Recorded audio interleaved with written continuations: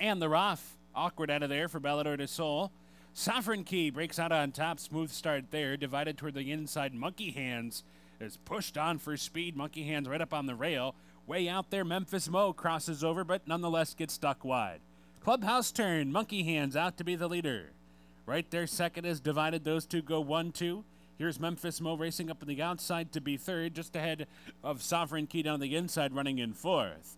Jenny's Little Man in the clear on the outside, fifth by 2. Provoke Me and Ballador de Sol, they're together. And at the back, also our Fan the Fire. And at the back is Rustown Hero.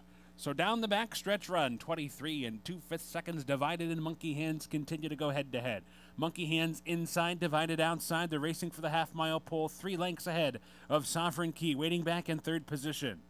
Memphis Mo's now back into fourth, pushed on to keep up from that spot. Farther out in the pack is Jenny's Little Man way out there. Whip is out, though. Ballador de Sol's moving to within 5 lengths of the lead, making some progress as that one, putting Fan the Fire in a little bit tight there as they made the turn.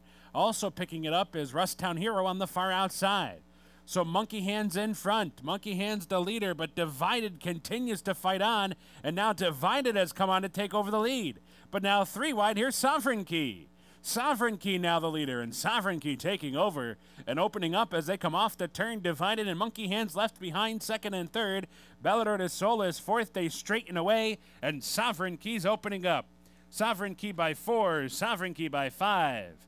Ballador de Sol, Divided, Monkey Hands, they're all giving chase to Sovereign Key, who from off the pace is going to score by about 5 in the end, much the best in this one.